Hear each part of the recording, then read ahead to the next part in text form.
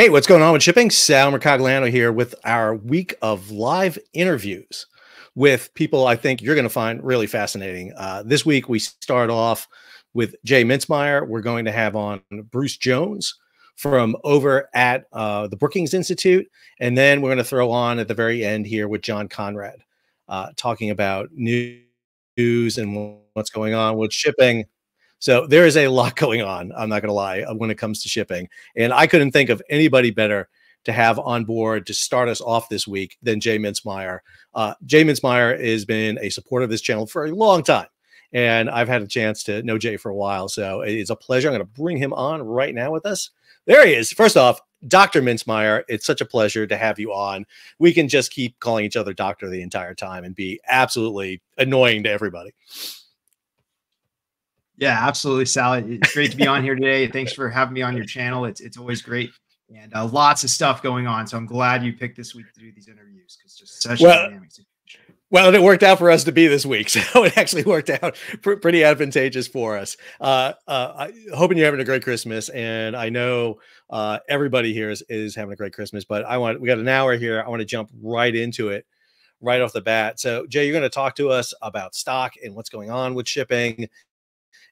And I don't even know where to begin, Jay. I really don't, because we can do containers, we can do bulk, we can do tankers. I will let you decide where you want to go on this. Wow, an open-ended pathway. All right. Well, this is gonna be a great discussion. As far as I'm tracking, we're here for about an hour total, and I think we have time at the end for Q&A. So if folks have any questions, feel free to type them in the chat functionality, and we'll try to get those at the end. But yeah, what a wild year, Sal. And it's really more of the same. I mean, it's been a wild 3 or 4 years. Ever since COVID, even before COVID, there was crazy things going on with shipping. But the last than usual. We have the Russia product and diesel and oil sanctions ongoing throughout 2023. And then just when we thought things were starting to normalize, we got a drought situation in the Panama Canal that's sort of been under a lot of folks' radars, I believe. And then very end of November, early December, we started getting disruptions and some attacks in the Red Sea outside the Suez Canal. And of course, that has exploded onto the mainstream. Lots of folks started talking about it about a week ago, 10 days ago. And the stocks have been gyrating up and down and all over the place. So yeah, there's a lot to talk about, Sal. We've also had a lot of interesting press releases and different sort of narratives from these companies over the past few days as well. And just in time, for the Christmas holidays, we had the market closed on Monday, and now we sort of normally the 26th, the day after Christmas, is just such a boring day in the markets, right? I mean, and normally that's, the folks who kind of forgot about it are getting their tax loss selling done. A few folks are doing the final touches on their end of the year positioning. And this is probably the most interesting and the most exciting last couple of weeks in December that I can ever remember, Sal. I can't think of any either, Jay. I mean, with everything going on in the Red Sea, I mean, you have the Red Sea and the attacks going on, massive diversions of containers and tankers. We're seeing low levels in the Panama Canal. I think you got to go back to the 2020, 2021, 22 supply chain disruptions to really see where this is been going on in a level of disruptions like this. I mean, it's global. It is a global disruption. When Maersk announced that they were pulling out and it started the domino effect there, we've just seen everything across the board go. So I'll pick one for you to start, and that'll be containers, because you have been the master of Zim for a long time, and for those who don't know, Zim is the Israeli-related container ship company, 10th largest in the world, and obviously a big target going on. But in containers in general, of course, not just Zim. But what's your take been so far on what's going on with containers? Well, big picture, Sal, with containers, we had such a disruption in 2020 with the COVID shutdowns and then the rapid reopening, right? And we had all the consumer stimulus across Europe and the United States. And folks remember what happened. Shipping rates went absolutely ballistic. And those shipping rates went ballistic primarily for two reasons. First of all, we had port congestion across the United States and Europe, primarily in Los Angeles. I mean, it was an unprecedented amount of port congestion. And at the same time, we had this huge amount of consumer demand. So you have consumer demand going up and you have supply artificially low because of the congestion and those other issues. And of course, rates, supply and demand, right? So the rates went ballistic. And then we had just massive ordering of ships because the liners realized they were undersupplied. and the consumer money, consumer savings ran out. And so, of course, then we had the boom and bust of markets like we normally see. And from late 2022 throughout 2023 was kind of a bust scenario for most of the container ship markets. Well, that started to change about 6, 7 weeks ago. And a lot of that was being driven, again, both supply and demand. On the supply side, the Panama Canal drought was starting to worsen. The amount of ship transits were reduced. And in the United States, we finally had year-over-year inflections in consumer demand. When inflation is starting to calm down in the United States, job markets have been very healthy. Consumers were returning to the stores over the Black Friday holiday into Christmas. And now, most recently, we're having all this news flow around the Suez Canal and the Red Sea. So it's not as extreme as we saw in mid 2020 through 2021, right? It's not that epic of a demand surge, and it's not anywhere near as epic of a supply disruption, but we're seeing similar inflection points on both sides of the trade. Demand is very strong. Consumer demand is extremely healthy. The percent change is not, skyrocketing like it did last time, but the nominal level of consumer demand is very strong in the United States. And now we're seeing the Suez Canal issues. And just to bring folks' memories back to 2021, we had a pretty tight container ship market, and we had the Ever Given get stuck in the canal. And I know, Sal, you were all over that story. But that was just a few days. And those couple days of disruption in the Suez Canal led to 2 to 3 months or more of knock-on effects. And so what we're seeing now is not a Suez Canal closure, right? It's just safety diversions, things like that. But this is probably not going to last 3 or 4 days like the Ever Given. This could go on potentially for months. So it's not a full 100% closure, but it's also a much longer lasting impact. So that, I think, is very interesting for the container ship story. Zim is ultra levered, and I have a long position in Zim again. I bought some in November as it seemed oversold, so I got to disclose my positions and pump my bags and all that sort of thing. But I do have a position in Zim. It's fairly modest. It's pretty small part of my portfolio. But Zim is ultra levered to the spot rates in shipping. So they're one of the companies that is positioned potentially, if container freight rates keep going up, Zim's going to do really well. And Zim's also ultra shorted. The short interest is right now pretty much, I believe, at an all-time high. And so that's a very interesting dynamic. Zim's not really one of my favorite positions at this point. It's a small position of my portfolio, but that's one way where I am sort of positive or favorable on the market at this point. A couple of things real quick, Jay, just a small technical issue, getting a little bit about sound on your side. I'm not sure if your mic is fully up or not, just a little bit. And so just may want to check that real quick. I do think the issue on the containers, and as you mentioned with Zim, it's really interesting. Obviously, they're at a low right now of where they've been, I think even prior to the IPO, but that's been a downward trend we've been seeing. But again, there's not a lot of publicly traded container firms out there. One of the things we have talked about in the past, I know we talked about this last year, was a lot of the ancillary companies. And there's been a lot of movement in that sector too regarding container ownership and the container lessor sector. I was wondering if you could talk a little bit about that too, and what's your view on what's going on. That it obviously had a big deal in that sector over the past year, and what's happening with it going forward. Yeah, absolutely. And I turned the mic up a little bit, so hopefully that's coming through a little bit more clear now. But on the liner side, yeah, there's not too many publicly traded positions in the United States. There's Zim, and there's another one called Matson, MATX, which is primarily focused on more protected U.S. domestic trades. So they're primarily doing things like Puerto Rico and Hawaii and Alaska and stuff like that. So those are really your only two sort of liner stocks that you can get direct access to in the United States. Maersk, of course, is traded in Europe. Hapag-Lloyd is another name, but those are a lot more thinly traded and only in Europe. As far as some of the related trades in containers, one of my favorite sectors for a while, Sal, and I know we've talked about this before, was the box lessors. And those are the financing companies, and I've talked about this a little bit before. They're really more almost like banking plays, and they own those 20-foot and 40-foot container boxes, and they lease them to the liners, and that provides 6, 7, 8, 9 years of guaranteed cash flows. So those were companies that I loved. But sadly, Sal, well, I don't want to say sadly because it's a success story for investors, but both of those companies have now been taken over, have been taken private. So apparently private equity, massive private equity firms agreed with us. We had Stone Peak and Brookfield, respectively, step in and buy out Textainer Group, TGH, and Triton, TRTN. So those companies are really no longer among us. So I'm disappointed because those were phenomenal companies, phenomenal investments. But I am pleased because I think it was a complete validation of that thesis. Now, those are the boxes. Very simple, right? More of a financing play. Now, there's also companies that are similarly structured that own the vessels, the ships themselves. Now, this market looked like it was going to start getting oversupplied. There's a massive order book coming in and throughout the end of 2023 and especially throughout 2024, massive deliveries. But anytime you have a disruption like we're seeing with the Suez Canal and the Panama Canal, you're going to need more ships to handle the same amount of cargoes.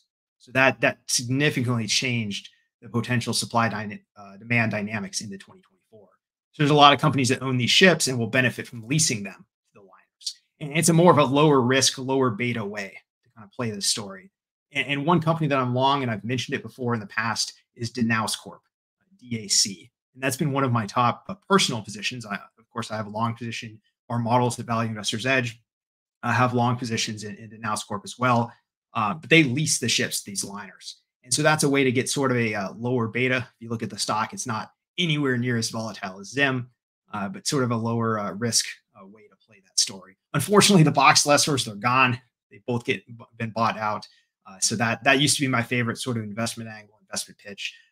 But now we just have to look at the ship owners. And let me say something about that, because you brought that up a year ago. I mean, more than a year ago. I think we talked about it actually the video before that.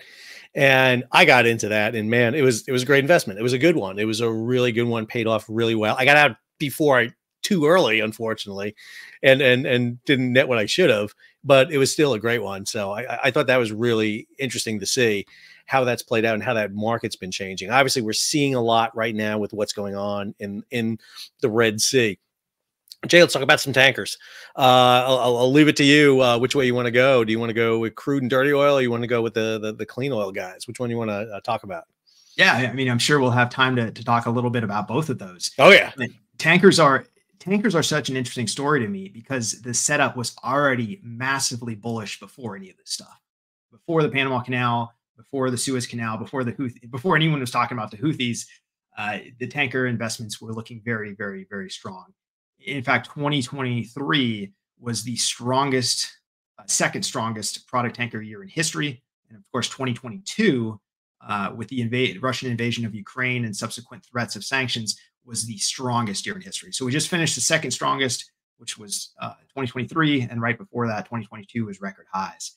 Those stocks, especially the product tanker stocks, have not produced enormous returns over the last year.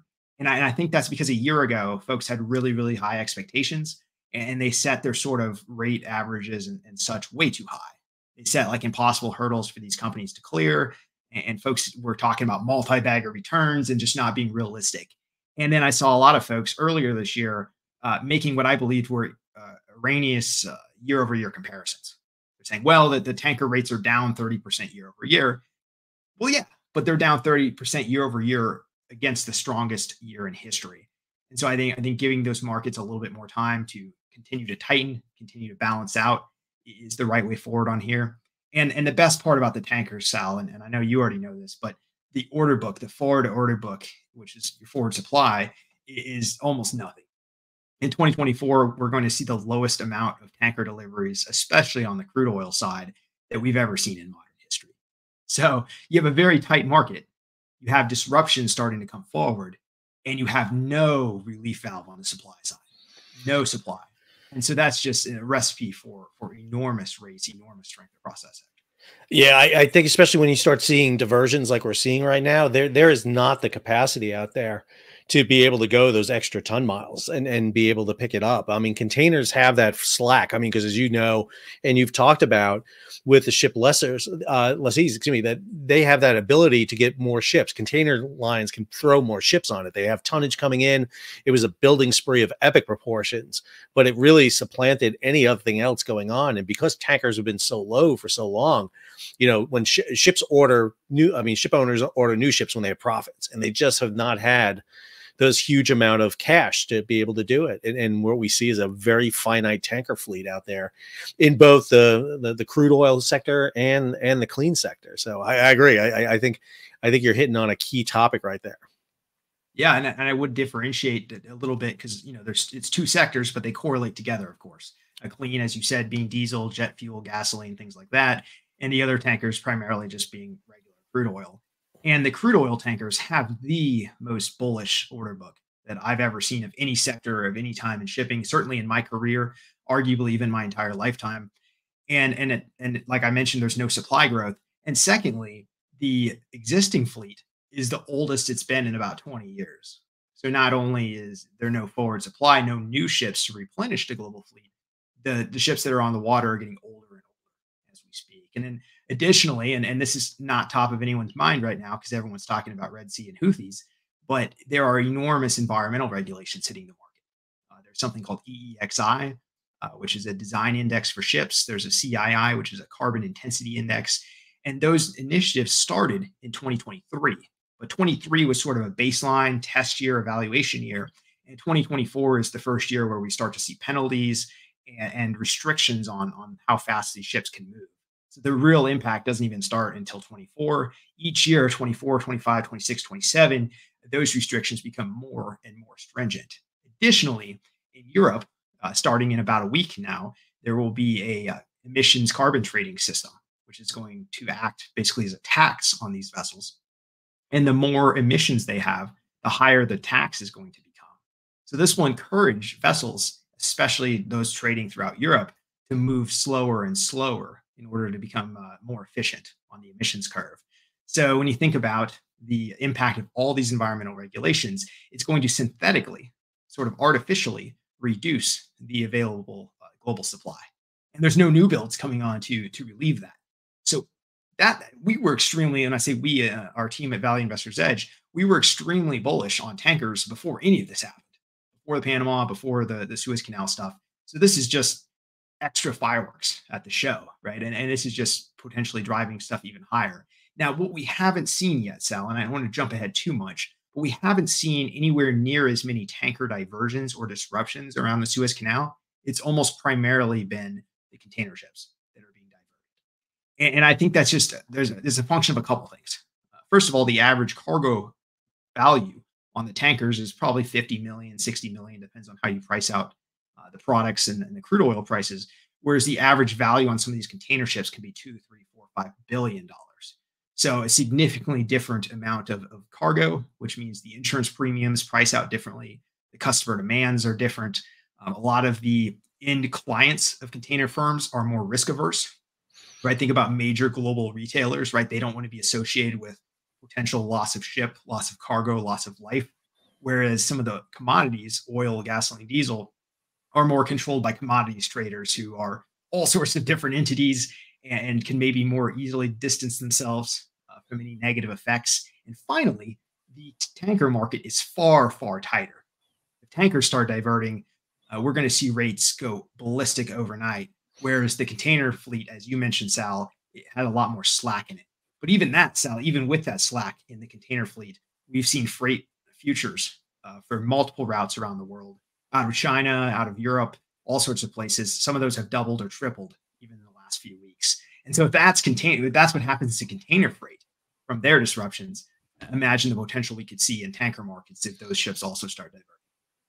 Hey, I think you're exactly right. What you're seeing divert around the Red Sea are container ships. And again, if you're paying 0.7% war risk insurance on the total value of your cargo, that's substantially more for a container ship than what you're doing for a crude oil tanker or even a gas carrier. It's substantially more. And the ships we're seeing hit, ironically, are bulk carriers and tankers, which they can basically absorb the hits, actually, based on what the Houthi are using. So I think you're right that we haven't seen those big diversions yet. And like you said, we don't have the ships to really support diversion like this. The reason we built super tankers was literally because the Suez Canal closed for 8 years from 1967 to 75. And that's the reason you saw the construction of those massive tankers. But I got to say, again, I'm going to come back to talks we've had where you talked about this market. And I got to say, I think I got into, I had a note up there about TK tankers, talk about TK. I got into TK. I think I bought like $15 a share at the time. And so it was really low at the time. And so just like you said, I remember a thing you said, it can't get lower. I mean, it's pretty much at the bottom as it is. What are you looking at now for the tankers? I mean, what's your prospects in that area? What are you thinking that's happening? I know it's hard to read the tea leaves and everything that's going on right now because it's just an insane world when it comes to shipping. Yeah, well, it's always difficult to make predictions, so don't hold me too far to these. But of course, you remember, Sal, we've interviewed and done these discussions in the past, and hold my feet to the fire as it may in a few months. Well, I tell you what, before I get you into that, Jay, because I do want to hold the predictions to the end. But there was a question that came up, and I want to reference it again. The role of the dark fleet. That we've seen the proliferation of that with Russia. And obviously the dark fleet's this nebulous little thing. How would you gauge the dark fleet affecting tanker sector out there in terms of stocks and what's going on out there? I think you're exactly right about the emissions issues. That's the big issue we're looking at right now. The reason you can't put the hammer down on the throttles for ships is because of emissions, because you're going to get yourself in trouble and you don't want to get that high score on that emissions. And all of a sudden you're doing 8 knots for the rest of the year to make up for that. I think there's a lot of play in that. But the dark fleet seems to be one that's really throwing a lot into the works right now. Yeah, and that's a great question, Sal. And the dark fleet has had 2 different types of effects. I mean, if we go back to 2022, mid 22, late 22, after the Russian invasion of Ukraine, it was clear that there was massive sanctions on the way, right? And they didn't end up starting until the end of November 22. And the product tanker sanctions didn't end up starting until February of 2023. And in fact, the case study of those sanctions was one of the articles in my recently defended dissertation. So I spent a lot of time looking at this, studying the AIS flows, which are basically GPS for ships, looking at the cargo diversions, looking at those impacts. And there's other folks that have done this as well. So I'm not the end-all be-all expert on this sort of thing, but strictly from an investment perspective, because that's what we're here to kind of talk about today and talking about our investment research and the stocks and stuff that we follow. The initial impact of the emergence of the so-called dark fleet was extremely bullish for tanker markets, especially for those companies that owned the sort of aging, outdated tonnage and perhaps wanted to sell some of that tonnage. And so some of these companies had the opportunity to divest their older ships, the 15-year tonnage, 15-year plus ships that would otherwise be going obsolete. And they had a chance to sell those ships at basically almost all-time record highs for those ships. In fact, in some cases, companies were selling ships. They'd owned the ship for 10 years and they were selling it for more than they paid 10 years previous. So just unprecedented amounts of stuff. And you mentioned TK Tankers earlier. TK Tankers sold a couple of their ships and they sort of benefited a lot from having an older fleet. And now, Sal, now that we're into the end of 23, so now we're a year and a half along, if anything, the dark fleet has turned to more of a headwind, more of a negative for the tanker sector.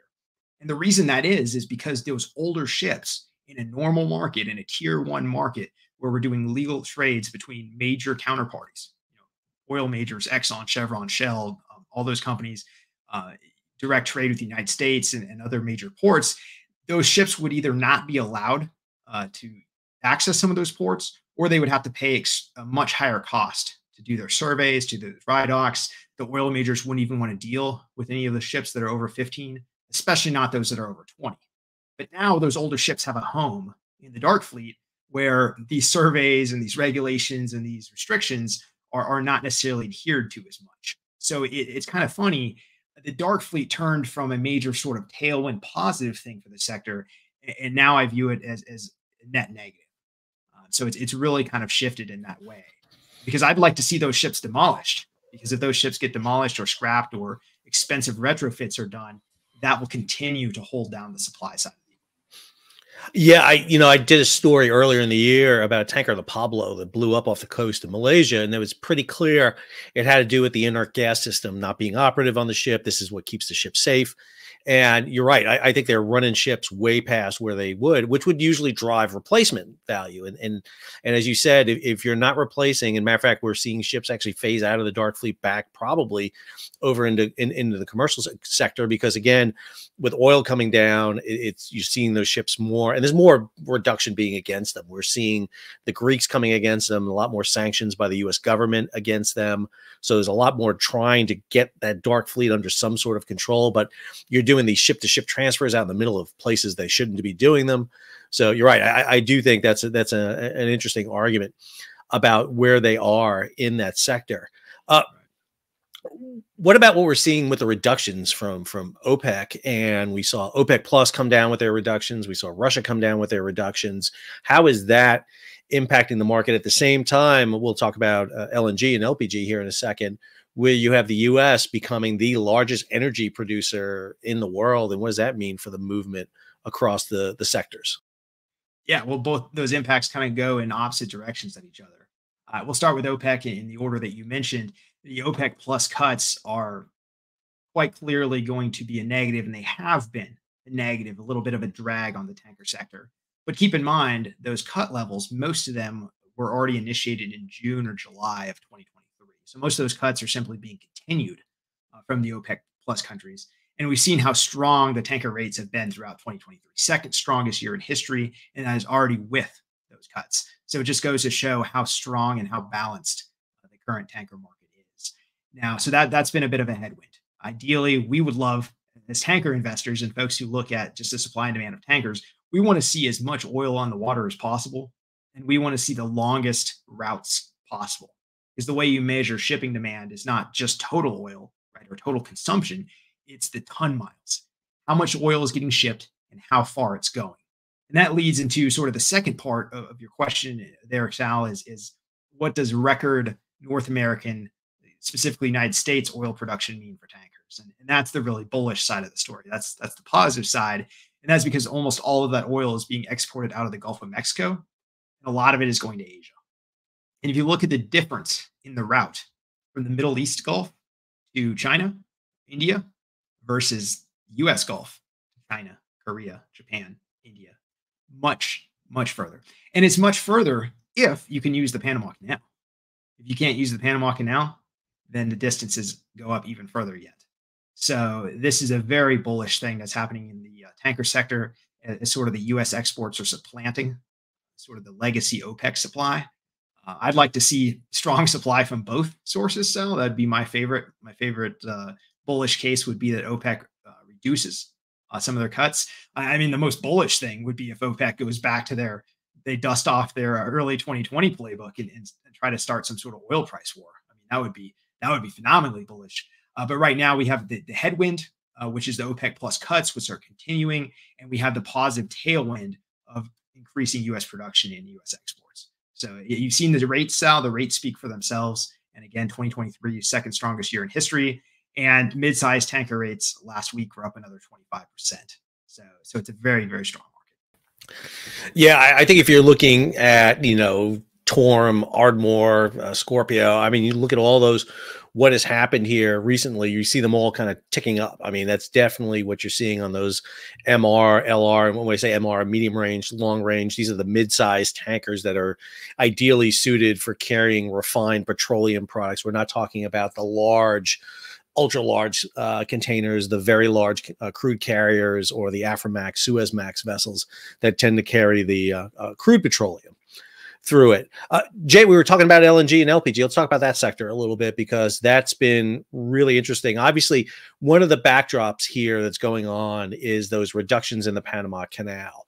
We've seen the Panama Canal go down to about a 2/3 level of vessel passage through it. But I think the main issue has been the big lane, the Neo-Panamax lane, and the delays in getting through. And that's really been the issue. And this has caused a lot of American petroleum carriers, a lot of gas carriers, and a lot of bulk carriers coming out of the United States to sit there and say, well, I'm going to go through the Suez. Well, that all changes in a way because of what's happening. And it's caused, again, this kind of variable into the marketplace. You actually have at this point people bidding for spots into the Panama Canal, which normally is costing you about $300,000 to go through a Panama Canal. Now you're paying up to $3 to $4 million to get a berth through the Panama Canal because of the Panama Canal lottery. So let's talk about that LPG, LNG sector. And I know you look at not just the ships in this, but other areas in this sector. Yeah, of course, Sal. This is interesting because normally I mentioned how the crude tankers and product tankers are different sectors and segments, but they kind of correlate.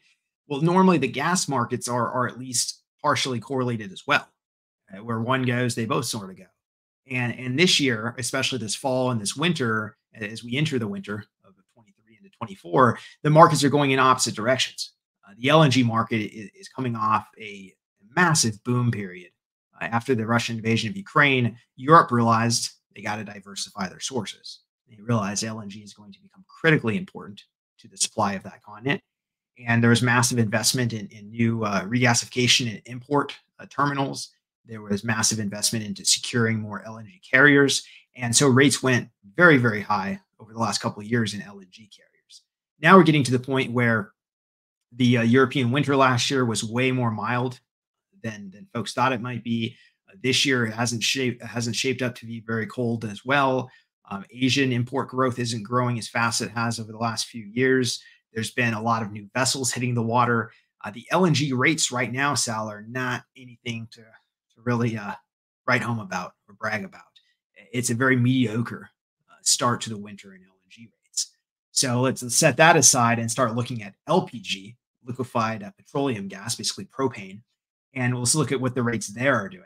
Completely opposite story. Rates have been skyrocketing. Rates are at or near all-time record highs.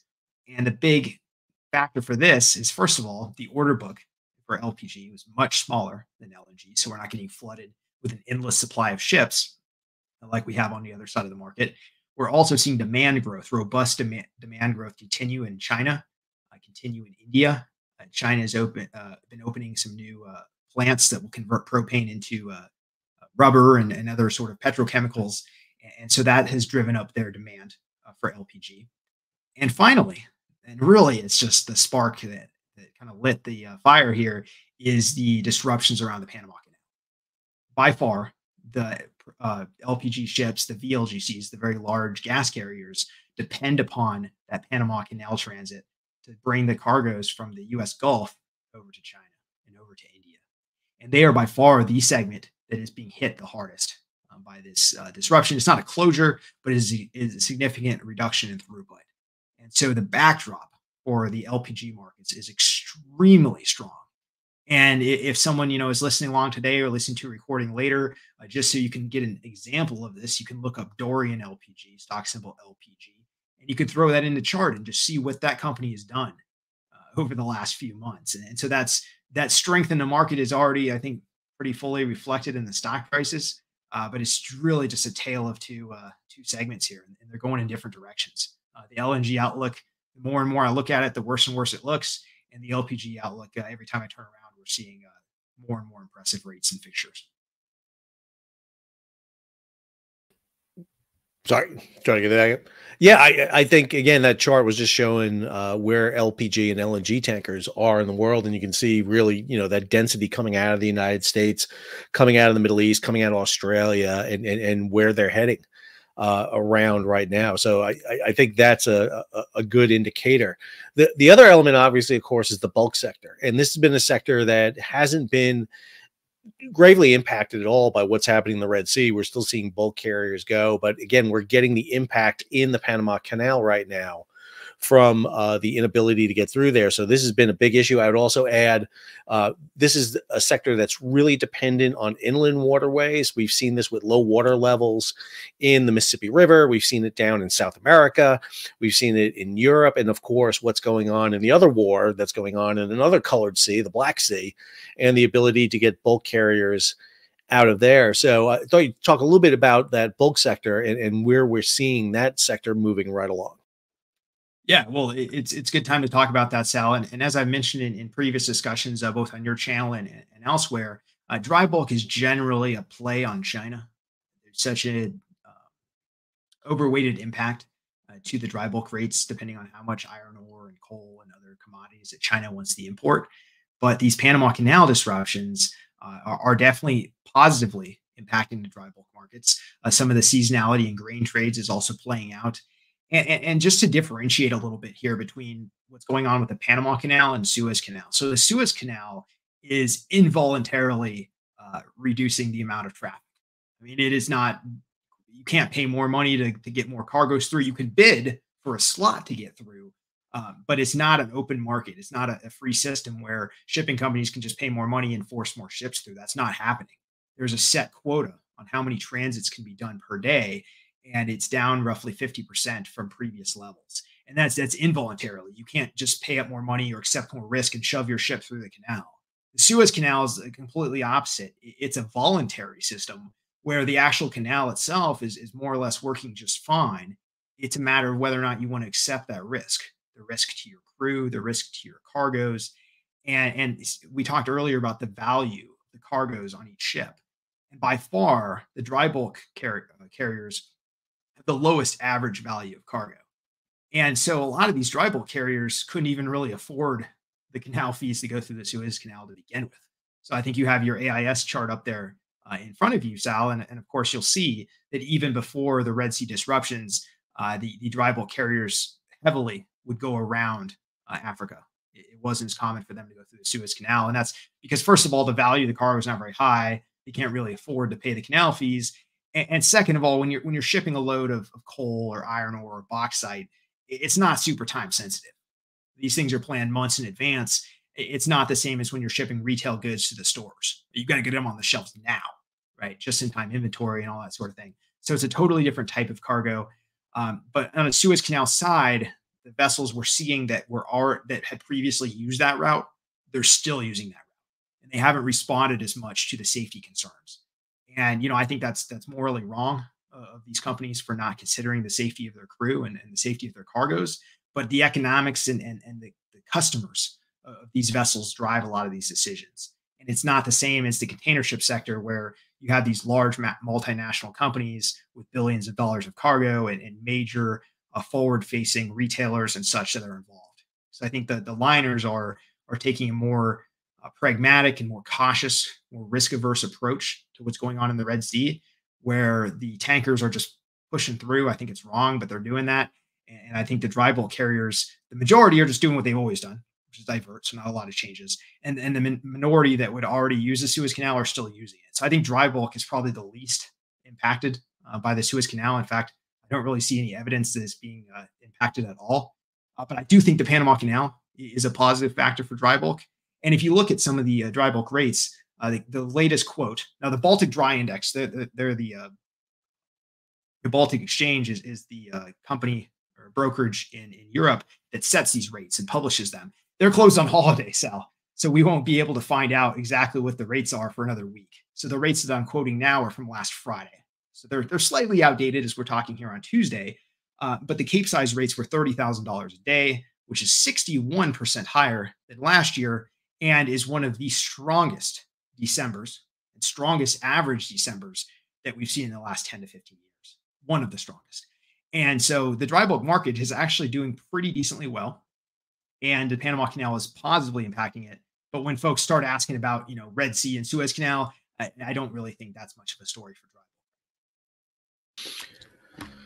I think you're right. I have to agree with the bulk sector and the way it's running right now. And again, I was showing just the big bulkers at that time because there's a lot of bulk. The bulk is the most numerous ships out there, and so you get a sea of green on that chart if you don't clean it up a little bit. But you get an idea of where the big movement is going on right now in that sector. Jay, we're coming in the last 20 minutes here, so I want to make sure I give enough time for you to talk a little bit about what your predictions are. Well, let me ask you something. Let's reflect for a second. We're a year since we talked last time. We've been doing pretty good at getting these in about every year. What was the thing that surprised you the most over the past year? I know there's a lot right there, but beyond the craziness that is invasions and attacks and disruptions, was there anything that really struck you over the past year that you sat there and said, "Well, that did not see that one coming," or this had more of an effect or less of an impact than I thought it would? Well, I think the obvious, easy answer to what I didn't have on my bingo card was the resurgence and emergence and resurgence in different waves of the Houthis in Yemen. So I think that's the obvious one. I think that surprised kind of everybody. That's more recent, but bigger picture, Sal. I think the biggest theme for us, and this was up until I would say about November, was the lackluster dry bulk season. The trade or the storyline into the end of 2022 was that when China abandoned the zero COVID policy and reopened, we would see potential economic stimulus programs. We would see recoveries in China, and we would see a huge resurgence in dry bulk demand. For the first 10-ish months of the year, we didn't see that. It was disappointing for dry bulk. So if you would have asked me 2 months ago, Jay, what's the most surprising or disappointing thing about 2023, it would have been dry bulk. Just it was a lot weaker than I would have thought it would have been. But the reason why I'm having all these caveats is dry bulk was really strong in November, and it was damn strong in December. And the Panama Canal has really contributed a lot to that. Some of the seasonal shifting patterns of grain trades has contributed to that. China's actually, if you look at their import levels, our macro analyst, James Catlin, studied a lot of this. Their actual import levels did go up a lot.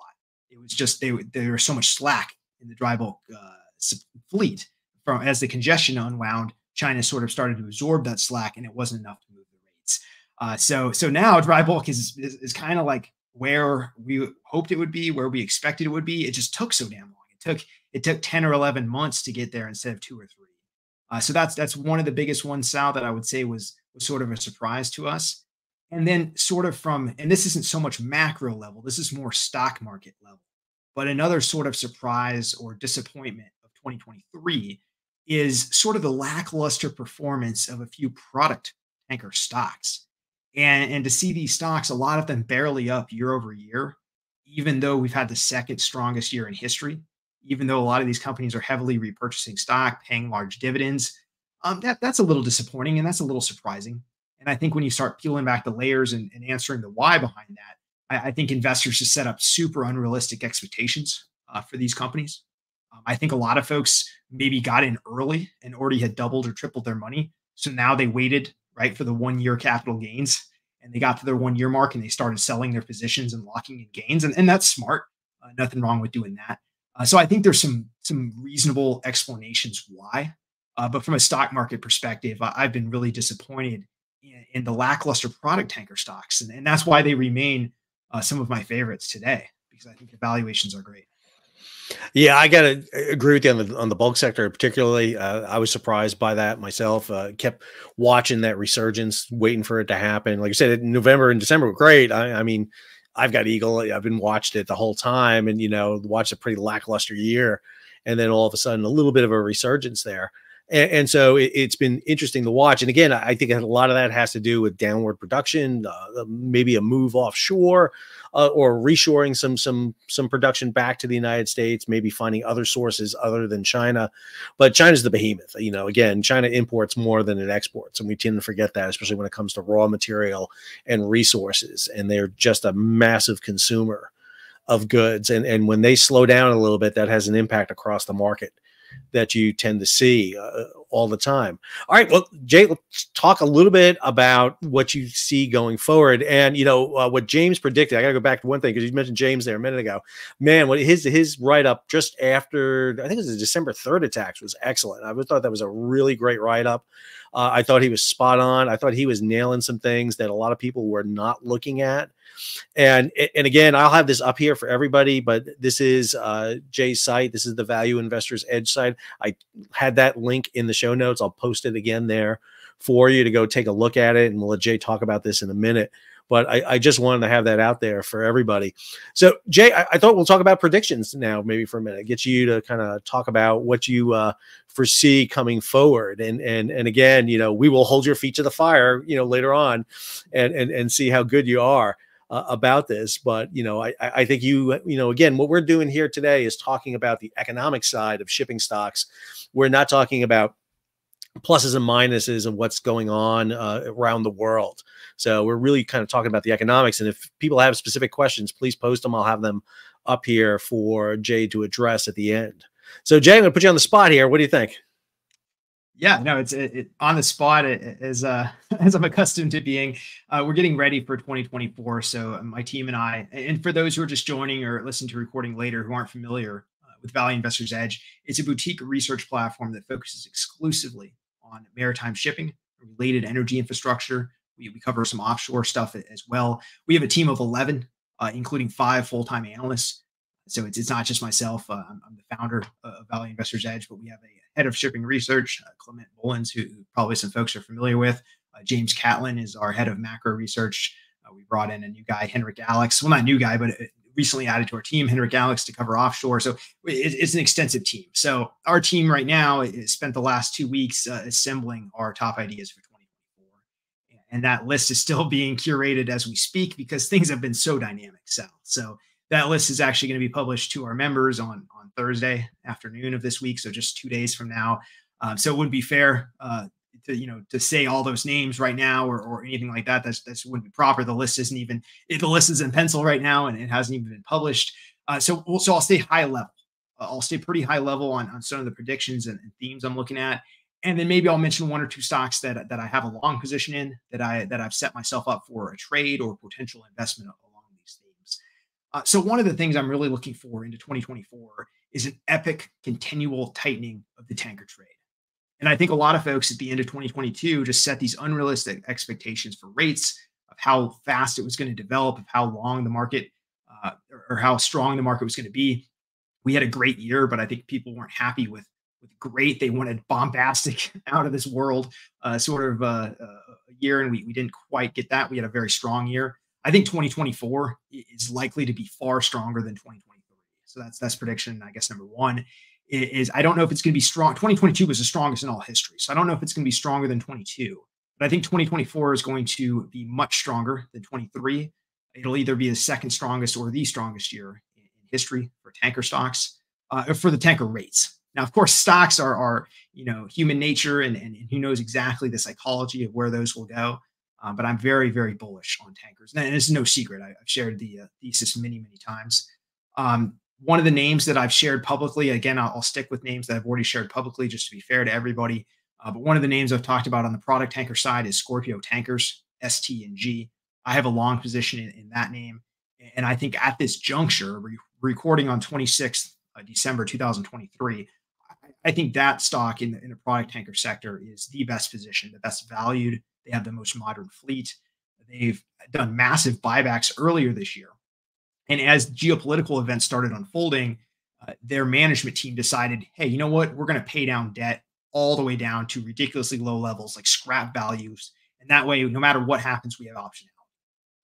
They're going to hit that juncture, I believe, around April, May of next year. Might be sooner if the rates take off.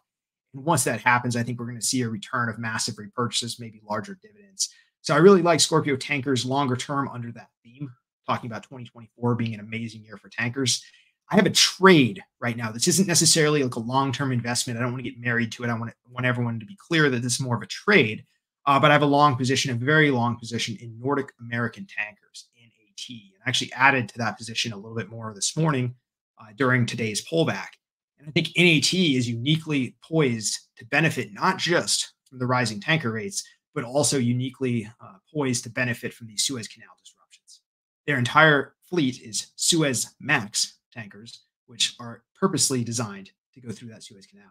So if that Suez Canal gets disrupted any further, if the speed of average vessel transit goes down, if there's any sort of delays for like protecting convoys and things like that on the other side, on the Red Sea, that has the potential to spike Suezmax rates way up. This was not my prediction. It was an article in TradeWinds. I believe it was based on a commentary from Clarkson's, but they said Suezmax rates could potentially reach $200,000 per day. Last week, Suezmax rates went up about 12%. They were at 60,000 a day.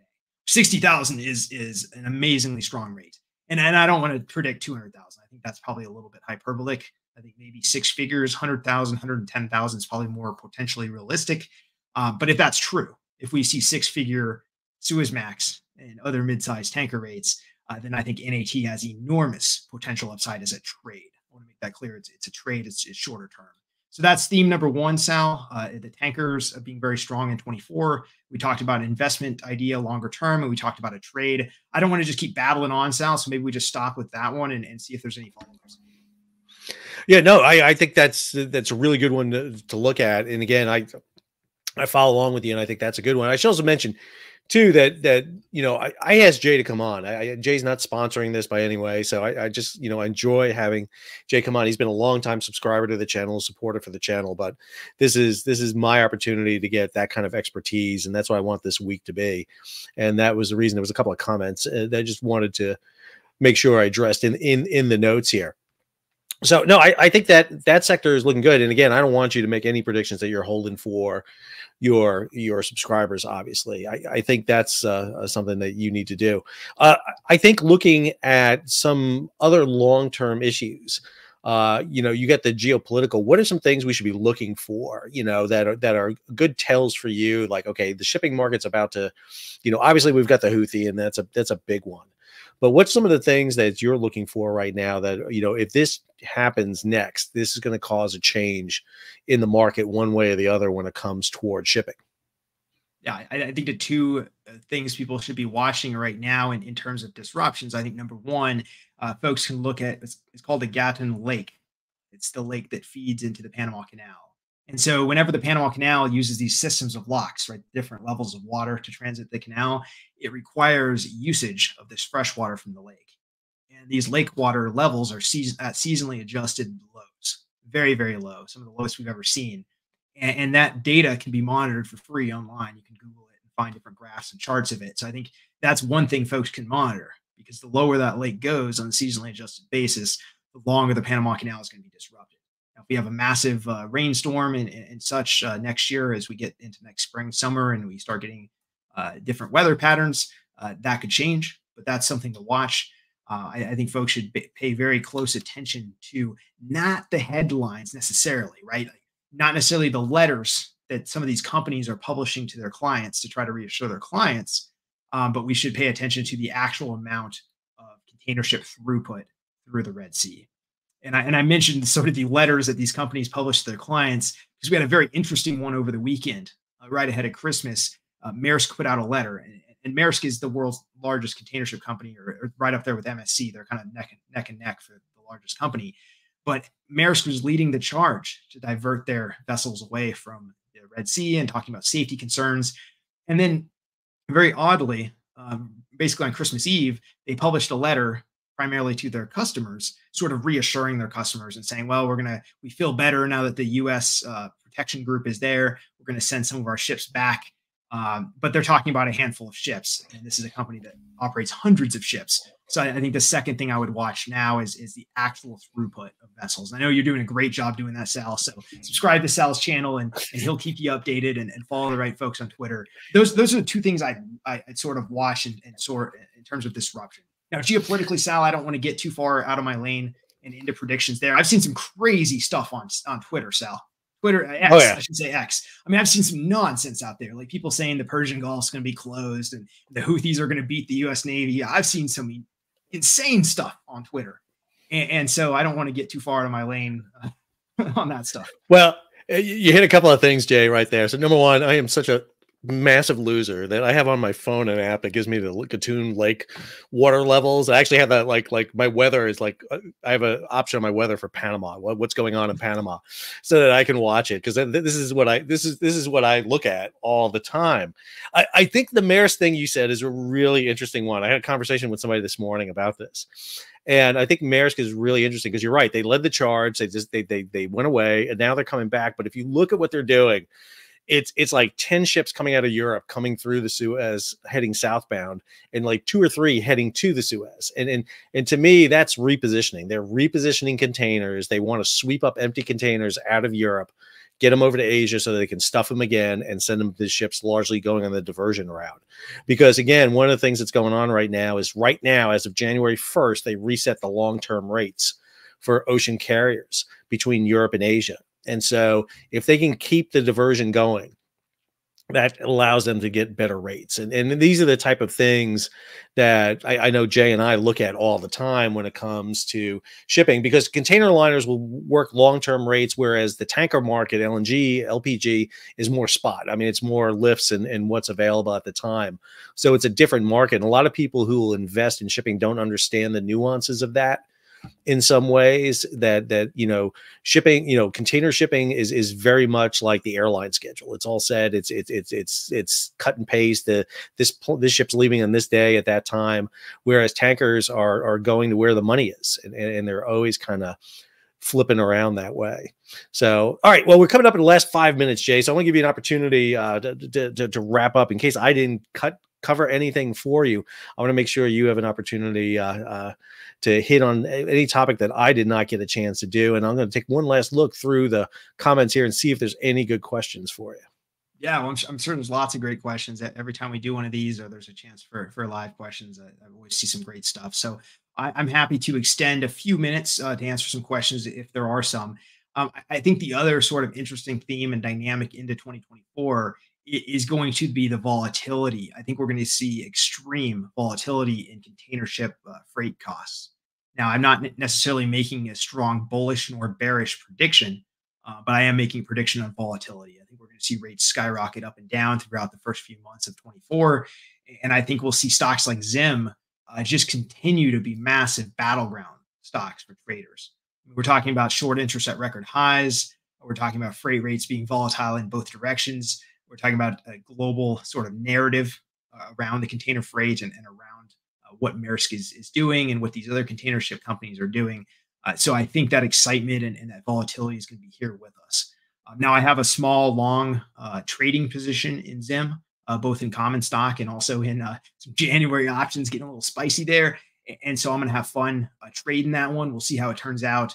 But I think Zim's going to be exciting, Sal. And I think fundamentally speaking, I think tankers are really the place to be. And interestingly enough, Sal, a lot of the tanker stocks, one or two of them responded, but a lot of the tanker stocks are barely up or flat month over month, despite everything that's happening. And that is absolutely crazy to me. I am extremely bullish on tankers and might be just as bullish as I've been over the last couple of years on tankers. Yeah, could you, we had a question about a little bit more about LPG tankers or LPG market, if you don't mind. Yeah, no, of course. And it's a good question. And I tried to discuss some of it. I'm imagining you've already kind of seen what we've recorded and we've done live here. There's not a lot more to add in terms of the broad fundamental story. This is a strong market. We have strong demand growth in India and China. We have strong export growth of the United States. There's a solid arbitrage between the lower cost U.S. exports, the higher cost LPG imports in Asia and India. So that's a strong market. And then you add on to that the order book has been sort of pushed out and delayed a little bit. So there wasn't as much supply as folks, including myself, had expected. And then finally, you sprinkle in the Panama Canal disruptions. And so I think that's really the story in a nutshell of what's going on there. Now, I must, to be transparent and disclose things, I currently have a small, it's via some puts, but I have a small short position actually in Dorian LPG, the stock symbol LPG. I think the stock is, I think it's a great company. I love the management. I like the fundamental story. I think the stock's gotten a little bit overheated. I wouldn't BS anyone or nothing like that. I want to be clear about my positioning. So I am not a fan of those stocks. I see absolutely no reason why I would ever invest in an LPG stock when I could invest in a tanker stock. I just don't. And I'm just being transparent and clear about that. But the fundamental story is solid. Yeah, and I think, when you look at LPG, LNG tankers too, in terms of even construction, if you start building them today, a tanker is going to come out quicker than LPG, LNG. There's very few. It's Korea and China that's building them right now. There's a long lead time. It's getting longer to build ships. It's more expensive to build ship. The ship costs are going up. One of the things we've seen since 2009 is consolidation in the shipyards. We're down about 40% of where we were back then. The cost is going up. The time to build is going up, even in places like China, Korea, and Japan. So, even when you start looking at those long-term replacements, everyone was thinking when the gas got cut off from Europe from Russia, that was going to cause a lot of issues. And what we saw was a pretty benign winter last year. And so we saw some crazy LNG rates there for a while, $100,000 a day. It was insane. And then what we saw was 30 LNG tankers sitting off Europe waiting to offload because there wasn't the shore side. And it wasn't so much the storage facilities. It was the processing to go from liquefied natural gas to natural gas. But now Europe has fixed that a lot. We're seeing a lot more of those stations being built so that they can do that. So I think you got to be a little careful in that sector. The other question I saw was this one. I thought it was a really interesting one: how to handle the case when a peace deal in Ukraine happens and the tankers suddenly crash. I don't want to talk about the crash as much, but I think, you know, being aware of when the geopolitical changes is important. It's really important to be watching what happens. And I don't think you're going to see a crash per se, because I think one of the things that you've talked about extensively is how that tanker market doesn't have a lot of play in it to begin with. So that even if you invest, I think what you would probably, and again, you could disagree with me if on this, and please let me know what you think. You know, I think all of a sudden you start seeing those old tankers go, and then the market becomes even more dicey going forward. I don't know what you think on that one. No, I'm glad the question was asked. And it's a good question. I certainly don't mean anything against the question, but I'm so glad it was asked, because I think it is just totally emblematic of this absolutely like false, in my opinion, bogus narrative out there. And keep in mind, like, I just finished my dissertation on this very topic of tanker market disruption and rerouting of cargoes. And so by my best estimate, and there's other folks who've done independent analysis as well, we have stuff from Clarkson's and Lloyd's List and other sources, the amount of rerouting and ton mile impact caused by the sanctions was around 6%. So it's about a 6% net change overall at this point. Now the first couple months, yeah, there's all sorts of crazy stuff happening. Europeans were panicking for distillates. There's a lot of front running of sanctions. That's all settled and that's all happened. That's all done. So the current impact from sanctions is roughly about 6% to ton miles. But look how many vessels are over 20 years old that have absolutely no place in a legitimate commercial trading fleet. Look how many vessels are turning 15 plus, and they're going to be impacted by EEXI, CII, the European trading regimes. And these are ships that right now have no part in any of those regimes because of their status in the dark fleet. And I think if you look at the amount of ships that are in the dark fleet, the amount of ships that have no place in a valid commercial trading fleet, it's much, much higher than 5 to 6%. And so if there's peace, I think we have to be careful when we're talking about trades and investments and what we're wishing for and hoping for and all that stuff. I hope there is a reasonable conclusion to this crisis in Ukraine. And I don't even see that as being a valid. I mean, when I look at the trade-off between the sanctions and the dark fleet and the amount of ships, I don't want to go out of my way and say like that would necessarily be super bullish, right, on shipping. But I think most likely it's a wash. And I think if you give it 6 or 7 or 8 months for the ships to start to re-enter broad global trade, then I think it's probably net bullish if that happened. And this is all predicated on this fact that like suddenly, not only is there going to be peace in Ukraine tomorrow, which we should all hope for, but not only that, but then all of a sudden the entire European plus US regime is going to just give up sanctions tomorrow. And the fact that sanctions are going to be completely dropped if Russia doesn't relinquish any territory or doesn't pull back and give concessions and reparations to Ukraine and pay for the massive damage that's been done there. Again, I try to stay in my lane, but I think it's predicated on a lot of assumptions. But I'm glad the question was asked, because I get that question almost every day. And I've probably gotten that question 20 or 30 times in the last couple of months. And it's sort of this notion that, first of all, there's a ceasefire right around the corner. Second of all, sanctions are going to just drop. And third of all, I think it's sort of a misunderstanding of the balance of the dark trade and the dark fleet and the age of those ships. Yeah, I also think too, it goes to demonstrate how volatile shipping has become. I think, the norm, again, I got Bruce Jones on Thursday, who wrote To Rule the Waves, and he talks about how superpowers, use the world's oceans. And I think we are seeing, number one, shipping companies playing a much more important role in driving not just economic factors, but political and military factors. You saw, like you said, it was Maersk that all of a sudden pulled out, and the other shipping lines followed it. It was the same way with Maersk pulling out of Russia when Russia invaded Ukraine. And I think as we get into a much more volatile global situation, then the market will also be volatile in some cases. And we see what happens with the Houthi, who, like you said, nobody had Houthi on their bingo card for 2023, that they would interdict 15% of the world trade, or at least affect 15% of the world trade.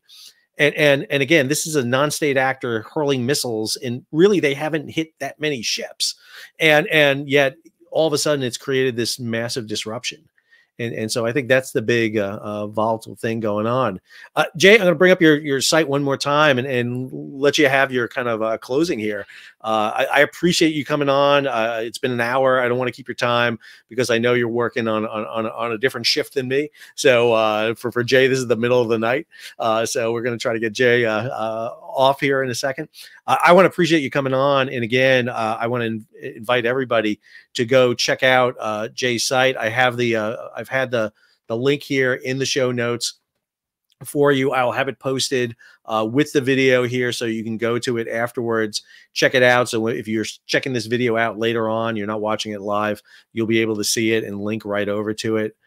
Jay, any last closing before we sign off for this year and look forward to hopefully a better 2024, but I've been saying this since 2020 and it hasn't seemed to be getting better yet. Well, I mean, Sal, if you would have asked me one of my top predictions a year ago, we are long only models on Value Investor's Edge, which are just stocks, not options, nothing crazy, literally just an average of stocks that we pick. They went up 55% in 2022, Sal. And if you would have asked me at the end of last year, what is one of my surefire predictions for 2023, I would have said, we're going to do less than that. I mean, I would just be thrilled. I would be blown away if we did even 30% in 2023. And as of this morning, the long only model portfolios were at 57% in 2023. So I can just, hope that, as we enter 2024 for half as good of performance next year. But seriously, for folks who are interested in what we do, we are a boutique research platform funded by investors, by the family offices and hedge funds that work with us and pay for our research. We have yearly plans and monthly plans available. And, if folks don't like our research, they don't sign up for it. They don't pay for it. So we have to deliver the results. We have to be ahead of the curve. We have to be ahead of these things. I'm not always right. I make mistakes all the time.